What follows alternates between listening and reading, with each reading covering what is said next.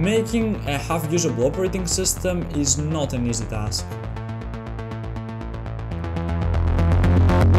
It involves a lot of low-level stuff and is generally quite challenging and time-consuming. People also love gatekeeping and discouraging others from trying it.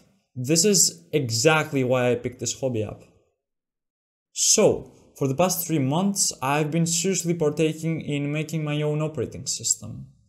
Note that this video gives a lot of good generic information about the x86 architecture, apart from showing my experience with OSDeving. Let's get right into it, shall we?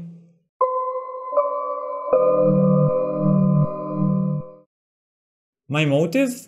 I honestly got tired of web and desktop development and really wanted to try something more raw and painful. Yeah.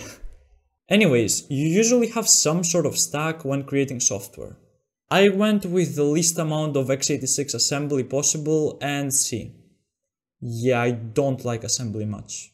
Instead of writing my own bootloader, I used grub. So, what was I working with? Absolutely nothing. Remember, we're fully freestanding inside the kernel. I had to communicate with the BIOS and hardware directly.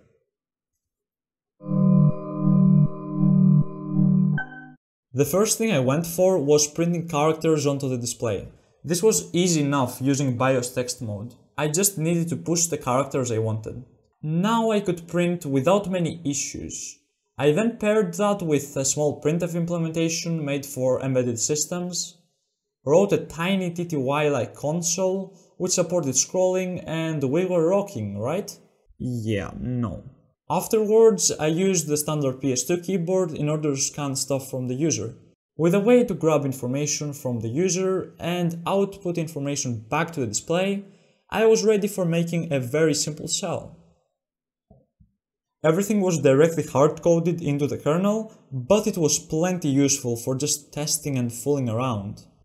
By this point, we were around the 1 month mark.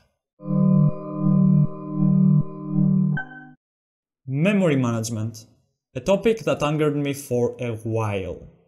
I spent more than a month full of misery trying to understand how physical memory works. I will not go into detail, but I needed to implement a physical memory manager to allocate and free physical blocks, a virtual manager which comes handy in user space program separation, and some sort of heap. The way x86 works. Boring! Around this point, I wanted to read and store files on the file system. Reading raw clusters was simple enough with AT-APIO mode. Now came the file system. I chose FAT, and more specifically FAT32, since it's the only one actually used nowadays besides exFAT. I implemented FAT32 file reading, deletion, long file name parsing, directory lists, and way more. I tried to follow the standard as closely as I could. Oh my god, bro. Oh, hell no, man. What the fuck? Well, one day I felt rather cool and wanted to draw some real stuff onto the display. The easiest and quite admittedly most janky way of plotting pixels is via the VESA BIOS functions. I could draw basic shapes in no time, which also worked on real hardware, by the way. This was extra fun to brag about on my Discord. Now that I was managing plotting pixels by myself, instead of letting the BIOS do it, I had to somehow draw actual characters onto the display. For that, I used a standard called Scalable Screen Font. It provided a very small header library that allowed me to easily get going with some gorgeous character printing. I could also customize the font and even migrate some of my favorite fonts into my OS. Remember back on the internet?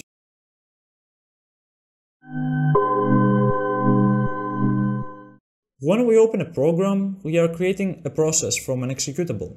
Note that Task Manager is a process list with memory information after all. The OS then has to parse the executable, load its assembly instructions and variables into virtual memory, and of course create the task itself.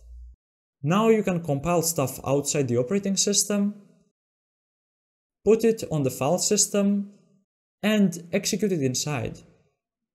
Very cool for me to finally execute something that isn't crammed inside the kernel. I have tried a lot more stuff that didn't succeed, needing more planning and research first. If you enjoyed this video, consider subscribing. Until the next one, stay safe everyone.